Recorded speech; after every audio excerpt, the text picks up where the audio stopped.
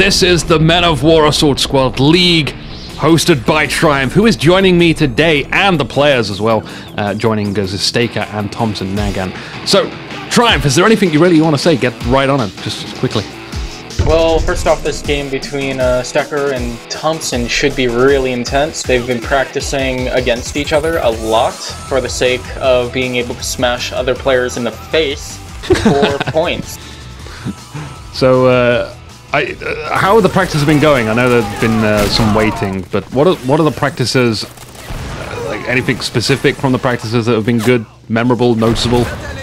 Well, the thing is, players don't really get the opportunity to 1v1 each other very much, and usually, if you try to get a 1v1 in the lobby, it's going to be reloading point or something unusual. Here, it's a map that they are both familiar with. This is Bokaj. I'm sure a lot of players have played it, 2v2. And for the league, there are maps like Farmland and other ones that people just know. So here they're trying to exploit the map as much as they can, and it's leading to some really unique things. In practice, we saw the unexpected bofers in the farm side of this map. We're seeing a lot of grenade moves to kill the potential for LMGs to rip apart the middle.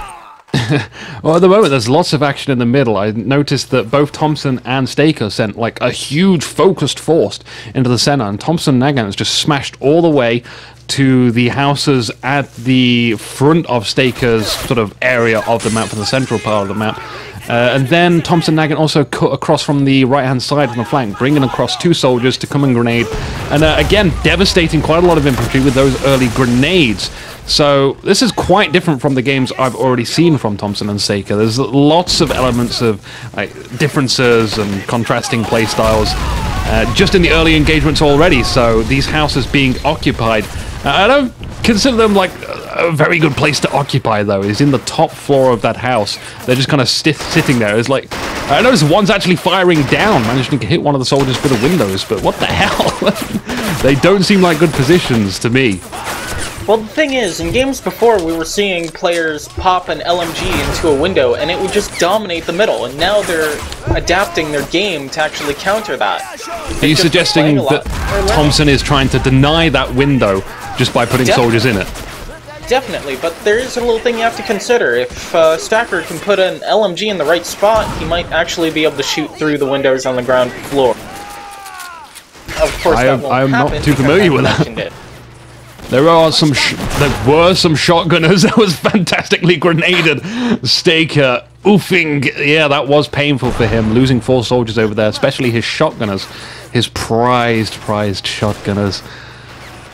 I find that odd that they were on the left-hand side of the map rather than fighting it out in the middle in close quarters. The AT rifle taking out the half-track that crashes is going to add some cover for Stakor if we're going to look on the bright side of life, but other than that, Thompson Nagant certainly ahead of his game now, like looking very, very strong on both central and right-hand side of the map. Tell me how it's over there. Well, right now, he doesn't really have anything on the farm side of the map, and it doesn't look like he's going for that 50 cal from the half-track. Did Stakor grab the 50 off there? Yes, he did. Well then, it looks like he might be able to try to push on to middle if he's got that 50 cal in a position where it can do something. Right now he's trying to take over the beach side, but Thompson's answering with assault rifles.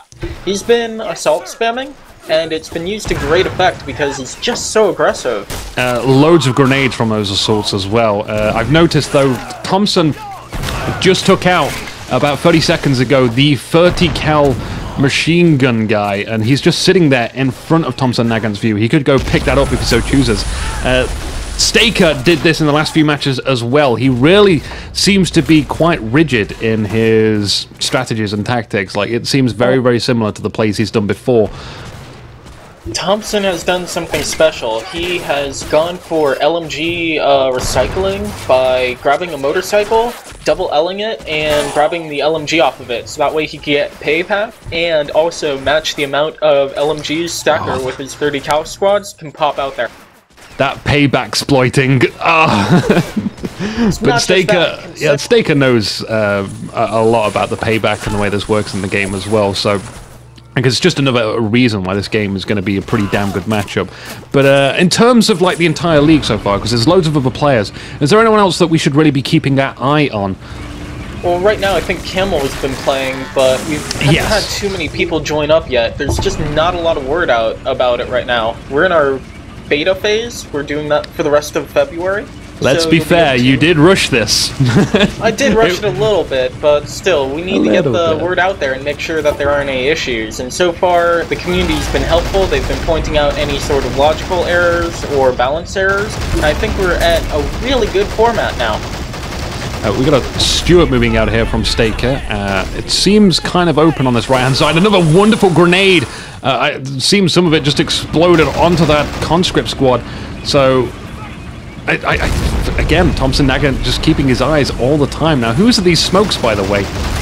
I'm not sure. I think it might be Thompson's, because I can see all of Stakor's unit. Is he bringing out any sort of anti-tank, by the way? Because this just seems like incredibly open for the Stuart to be. Well, there's a P3J waiting back at his spawn.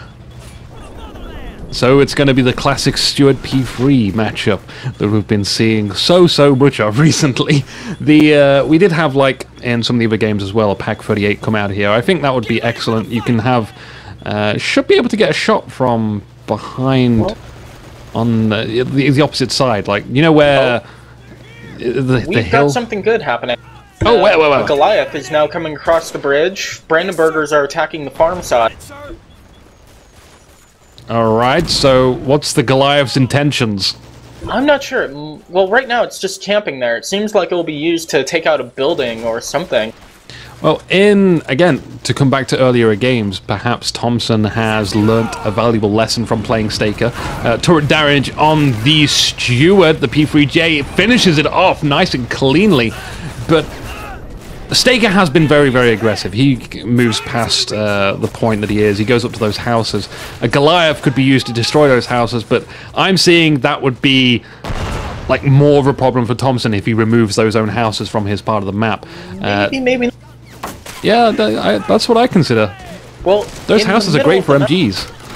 Well, in the middle of the map, we've seen players place Pumas and Stuarts behind the two structures, but salmon, pink, reddish sort of houses. And if those houses on Stakor's side are cleared towards his spawn, he can then try to use the Puma or the P3J. We need an accurate grenade from Stakor to hit that Goliath, but he now knows that exists, and that's just charging down the middle of the map. Where's it gonna go and stop? Perhaps it's going to destroy the enemy houses and deny them, but Stakor hasn't really used them so much, so I don't think it's really a big deal for him other than just to hide behind it. Oh, it's going to maybe take out this conscript. Assault squad leader, rather. Yeah!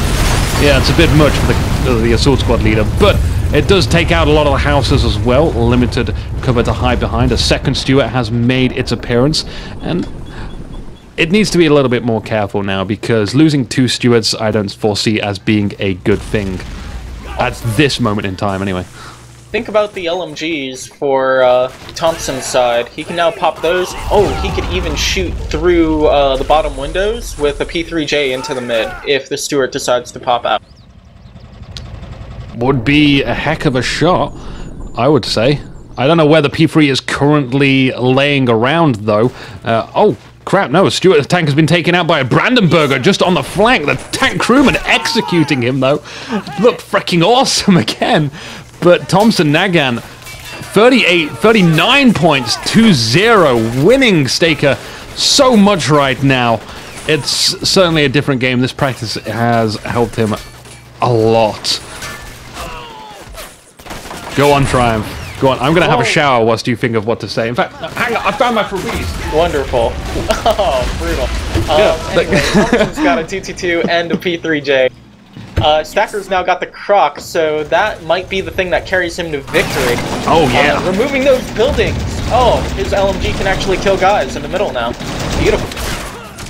How many LMGs has he got in that building? It looks like 2, perhaps 3. He has 2. He just ran 1 towards the side. I think HE shells from Stakor should be able to take them out. He's trying to avoid that P3 the best he can, because it happened before, it can happen again. P3s can take out crocodiles, but it has to be under the right conditions as well. HE shells inside the building, please. I'm not sure if he is using that, though. But yeah. Well, if he fires the HE shell, then the P3J can try to come in and AP shoot. So let's see what happens. Are we seeing this? Are we watching this unfold? There's another sure. vehicle coming out here, actually. It's a Greyhound. This could force the P3 to have to look one way or the other, allowing somebody to get the shot on the P3. The Crocodile is going to go forward and start flaming everybody. There's so many corpses as well. Many, many corpses. Oh!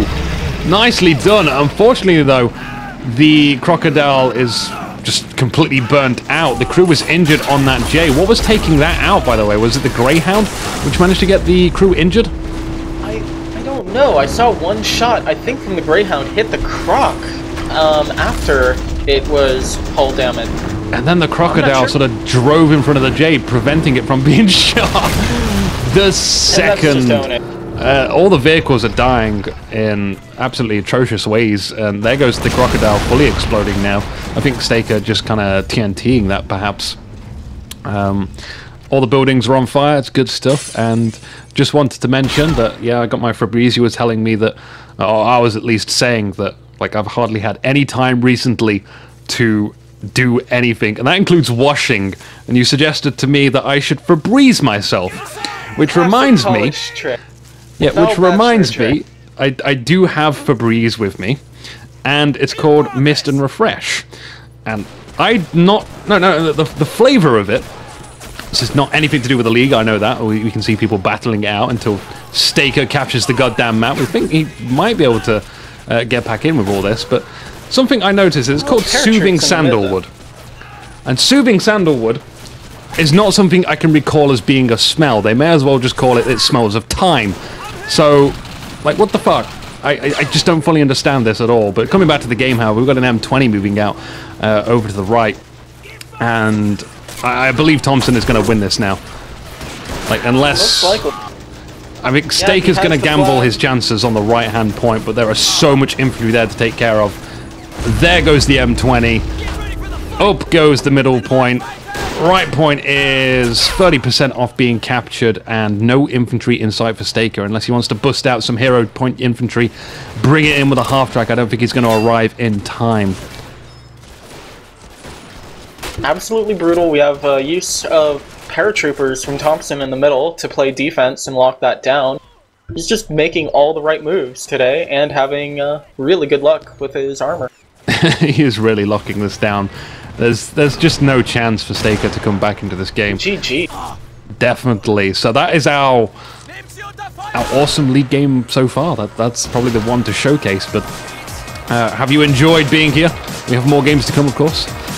Oh, I love it here. This is a best of 3, right? I hope so. I hope so too. So we'll get right on that. Enjoy the highlights, guys. And from me and Triumph, ta-da! Magic tricks. Yay. Yay.